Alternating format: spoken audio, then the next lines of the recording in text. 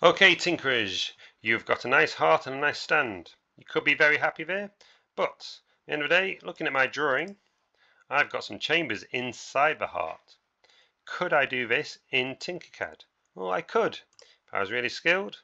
First off, I'm going to move the stand out of the way, and today we're not going to deal with that, and I'm going to lay my heart back down. So I'm going to grab it from the top, hold shift, and just bring it back down so it's nice and flat, and lay it back onto the surface. So 0. There we go. So I can do some dissecting of the heart. Do love a good dissection. To dissect, what I need to do is go back to basic shapes, and I need to get a box, and a whole box. I can either grab a normal box and turn it into a hole, or I can grab a hole straight away. And then I'm going to hopefully cut off the front of my heart. So what I'm going to actually do is look at how to get it rid of all the way up to just about here. And then I'm also going to make a box to hopefully take off the front of my heart. So all I'm looking at is the main body. Yeah, I've got some pipe sticking out. That's absolutely fine. I could take it all away so it just cuts off just the front, just like that. Yeah, if I zoom in carefully, I can make it perfect. There we go. That makes my life a lot easier. Yeah, so I've just got my front of my main body of my heart sticking up. Now then, first off, I need to make 2 hearts. So just click on my heart, duplicate it. And then I also need to make 2 boxes. Click on my box, duplicate it. So there's 2 boxes here and there's 2 hearts here. Now my box is currently 50 high. Yeah. So if I get my other box and move this one 50 high,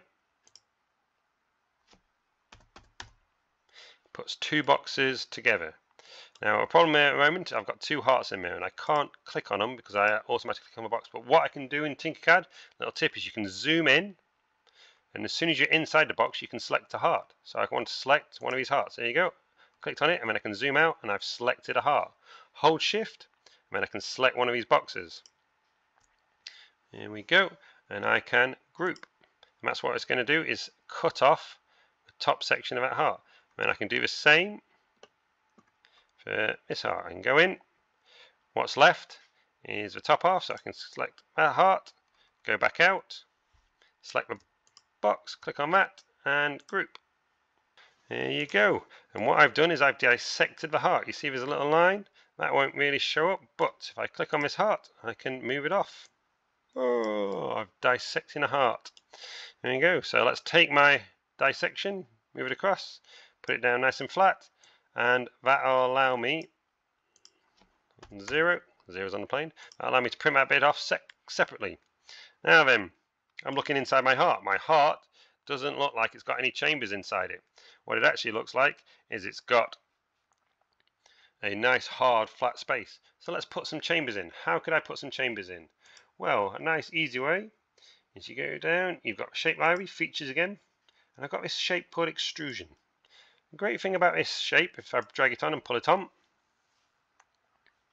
so it allows me, if I'm looking from the top, to change the shape freehand. I can change the wobbly, I can change its thickness, I can change the wide, I can change the angles. Yeah. So it's all about playing around with the shape. So what I want is 4 of these, don't I? Because I'm going to have 4 chambers. Yeah. So I'm going to bring this one up. I'm going to have it so it goes into my heart a bit. These are bits I'm going to cut off. I'm going to put 1 here. I'm going to duplicate that one. I'm going to put 1 here.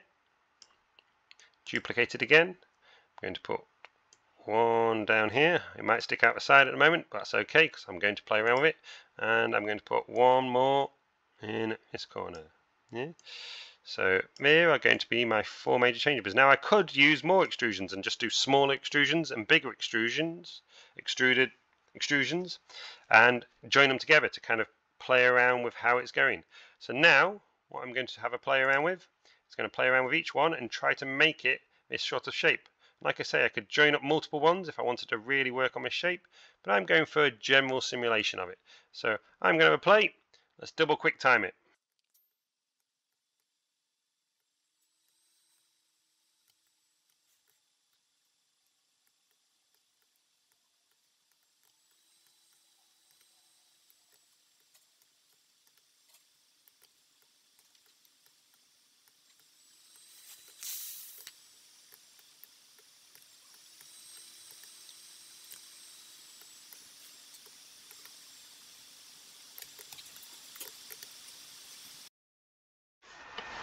Alright, Tinkerers, I'm kind of happy with that. So if I select them all,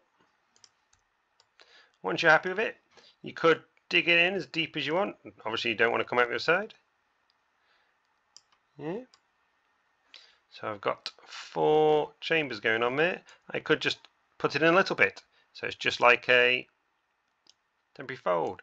I could put this one back on top. When it's printed, it's got a hole in each side. But I'm going to stick with this today.